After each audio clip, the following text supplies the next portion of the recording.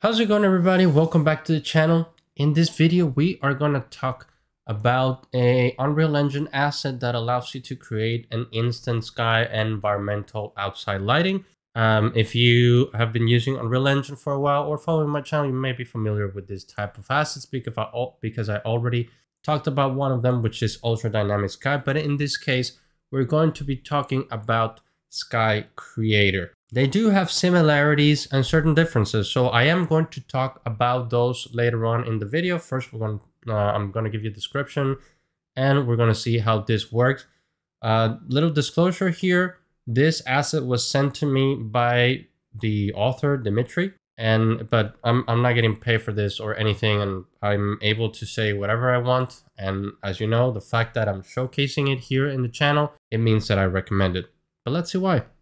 So let's get started. Okay, now right out of the bat, the main difference between Ultra Dynamic Sky and this one is the fact that this one is a plugin. So that means that it's not an asset that's going to be here. It's a plugin that you need to enable over here. Just look for Sky and you can see it. I have it enabled here called Sky Creator. And the way you look for it is it's nestled here under light. It's just one asset, so you don't have to do anything else. You grab it from here and just throw it in your environment. Actually have it right here, Sky Creator. And that's pretty much how you use it. Again, right off the bat, the first difference with Ultra Dynamic Sky. Ultra Dynamic Sky is usually an asset that you add to your project. Not much of an issue, whether one is good over the other in there. That depends on your preference and what you like to use. I like the fact that this one is a plugin and it's going to be on every project that I have, and I just need to open it. I think that's just a little bit more convenient, but again, it's just a preferential thing. Now, the other thing that you're going to see that's different between UDS and Sky Creator is the fact that the weather, everything is done in one asset. For Ultra Dynamic Sky, you have to throw in the weather in there as well. And you have to kind of tinker with it. This one has a ton of presets that will allow you to get amazing stuff right at the bat. So right now, I have the overcast preset. So all you have to do is throw in your Sky Creator into the scene. And like if I turn it off, you can see I have no lighting. And then just choose a weather preset. Now, if you happen to buy this asset and you don't see the weather preset, just make sure that you go here into settings and that you have show plugin content, because these presets are part of the plugin content that comes with the asset. Now, a couple of things here that there's a lot of things, like so many options that you can edit with this. But first, probably the most important is the time of day. So right now I'm at noon, but I can tweak time of day over here. Make it nighttime. This is actually pretty nice nighttime. Let's go through some of the weather patterns. There's plenty of weather patterns here. So right now I'm running the overcast preset, and let's just run through all of them first. This one does have some pretty, let's call it whimsical weather presets. So you have the Blade Runner, which is the latest Blade Runner. I think it's 2049, 27. I forgot. Sorry. This is kind of that same hue that they had in the movie, which I think is pretty cool. It's included here. You got a clear sky, and you have a bunch of different presets for clear skies. You have a cloudy weather, and different types of cloudy weathers. And these are, again, some of the ones that I call a little bit whimsy. Is you got the dark fantasy here, and you see that my terrain kind of changed as well, and we're going to talk about that in a second. One of the things that I wanted to show you here is the fact that I'm using Nanite Landscape with displacement, and the weather it's also reacting to my displacement. So the displacement is working here with the weather preset that, again, I want to show you how to get the weather on top of your landscape as well. Now there's this other fantasy preset, which is the one that I like to use. It looks pretty cool. Actually, these times of day, look also pretty ominous as well. So these are some of my favorite presets. Then there's the fog.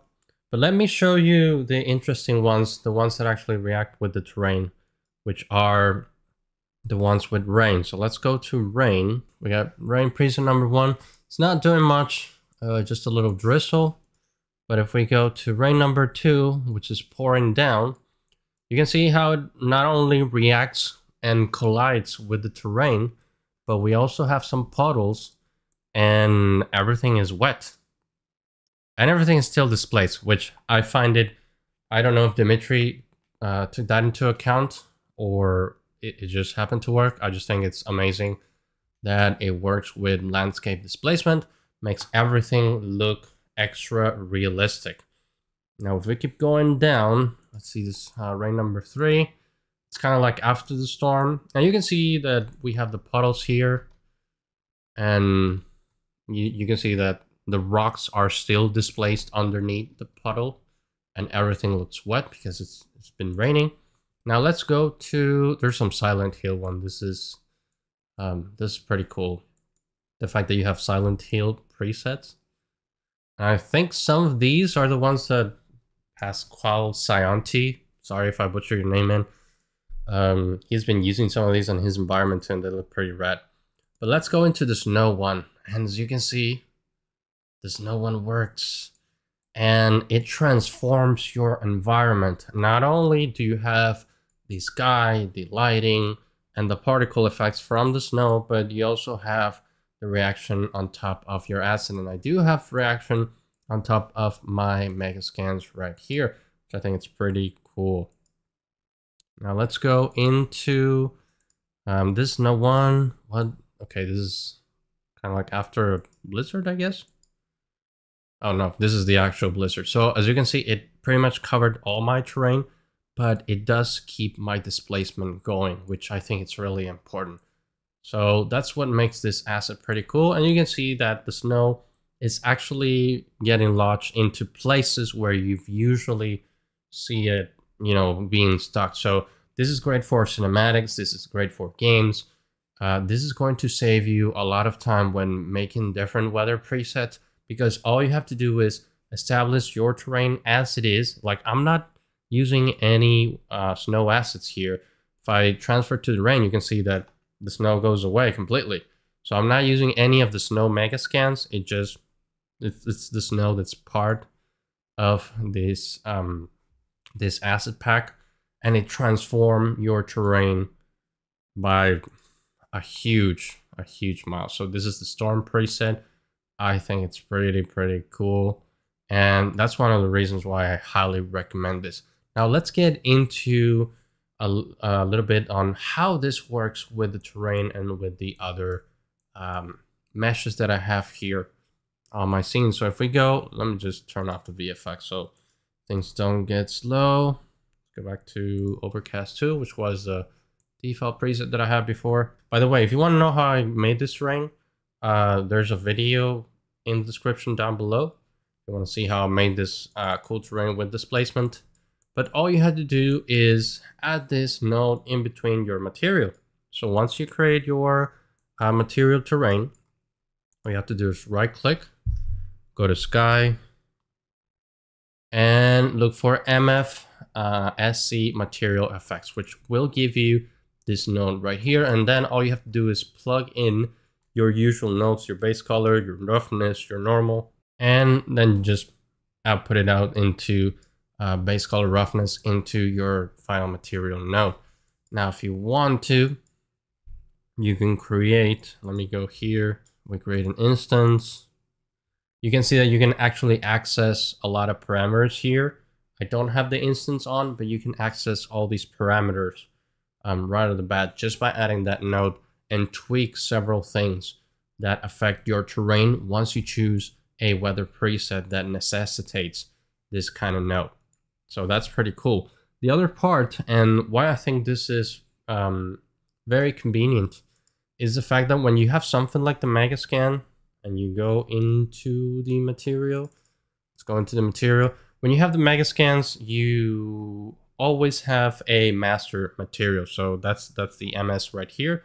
Just double click this one, and all you have to do is put the node in between. So right click, Sky Creator, pick this one, and in this case, because you have one pin to a pin, because you have a material attribute, all you got to do is pinch this result into material and material out.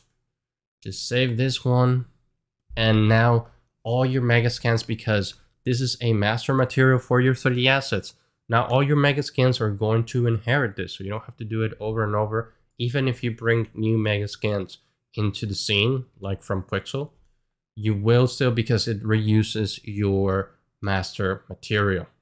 So that's another cool thing.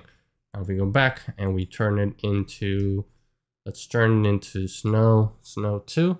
You can see that everything turns to snow. My mega scan, this one, all of them are turning into snow just because I added that node in there. And that is how easy this is to use. This is why I highly recommend it. Now for the testings that I have, because I actually have both, what I see is that this one has more features that you can tweak regarding the weather parameters for the terrain and the assets, and the other weathers that you can see from the environment. Plus you get that Silent Hill and the Blade Runner and the Dark Fantasy and other presets that you'll have to make yourself if you're using Ultra Dynamic Sky.